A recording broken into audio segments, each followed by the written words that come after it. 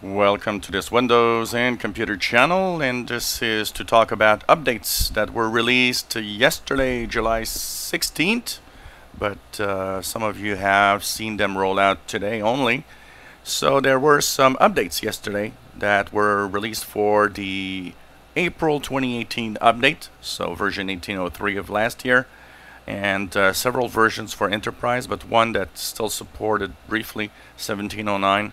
Which is the Fall Creators update at 16.299.1296 is the build number now. So this is an optional update that is available for Windows users.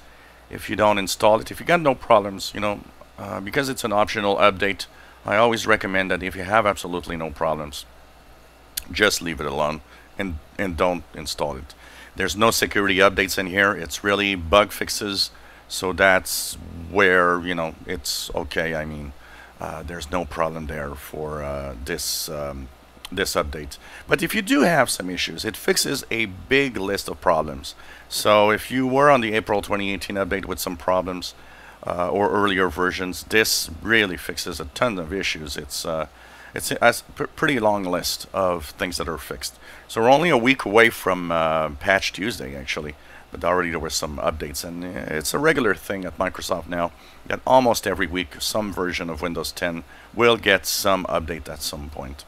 So with lots of fixes. Like I said, no security, so if you have no problems, no problem to, don't install it. You're going to stay in the optional. If you don't click the download and install button, it actually will stay there in the optional updates.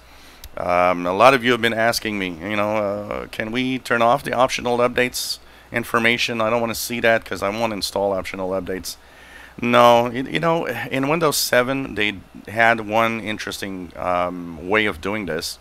In Windows 7 they would hide the optional updates, and you'd have to click to actually see that they were there available.